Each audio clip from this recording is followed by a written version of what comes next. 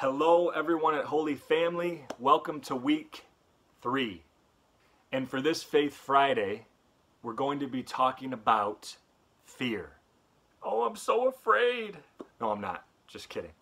So, I really want to talk about an experience that I had that dealt with fear back in high school, which is why I'm wearing this shirt, South Lion, triple threat athlete, because back in high school, I played soccer, I ran track, and I played my favorite sports, basketball.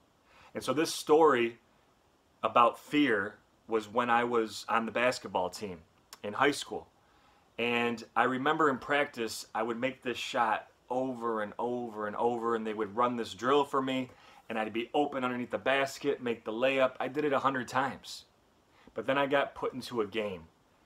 And I remember I got called in because the starters weren't having a great game, and they ran the play for me.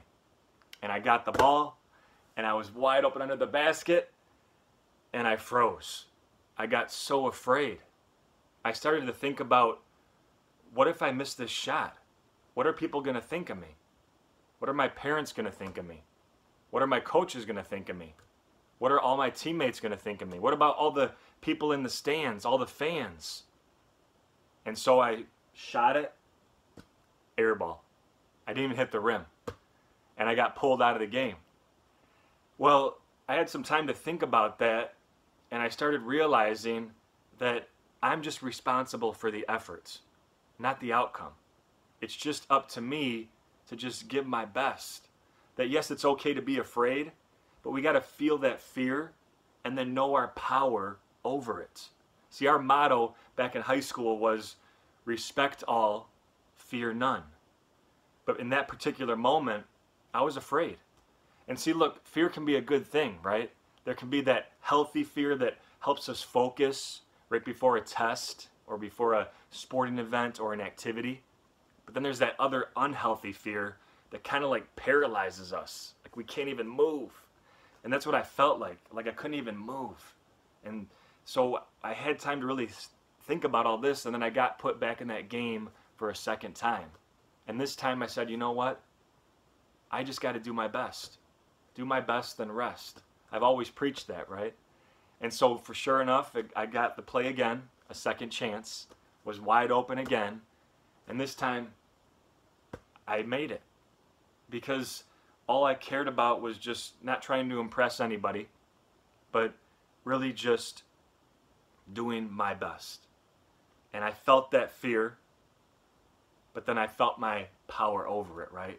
Fear can be an acronym as false evidence appearing real.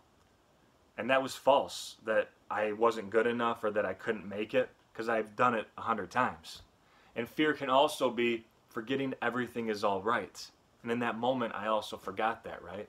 And so look, if we tie all of this into Scripture, right, into the Bible, it talks about this in 1 John. It says that there is no love in fear, that perfect love casts out fear, that it drives fear out, right? And over and over and over again in the Bible, it says, do not fear, be not afraid, right? And God's trying to tell us something, that yes, it's okay as human beings to feel that fear, but know our power over it through Him, through Christ, right? That we have that effort that I talked about earlier, but God has the outcome. God ultimately will decide that, but if we're giving our best, that's all that matters. The only person we have to impress is Him, right? And in 2 Timothy it says, don't have this spirit of fear, but have a spirit of power and love and self-control, right? So we go out there and we're not afraid. But yes, sometimes we feel that fear kind of, coming in on us and really starting to constrain us. But we know our power over it through our Savior, right? We have nothing to fear. We have nothing to fear because He's here. God is now here. Always remember that. Have a great week. Hope to see you again soon. Much love. Peace.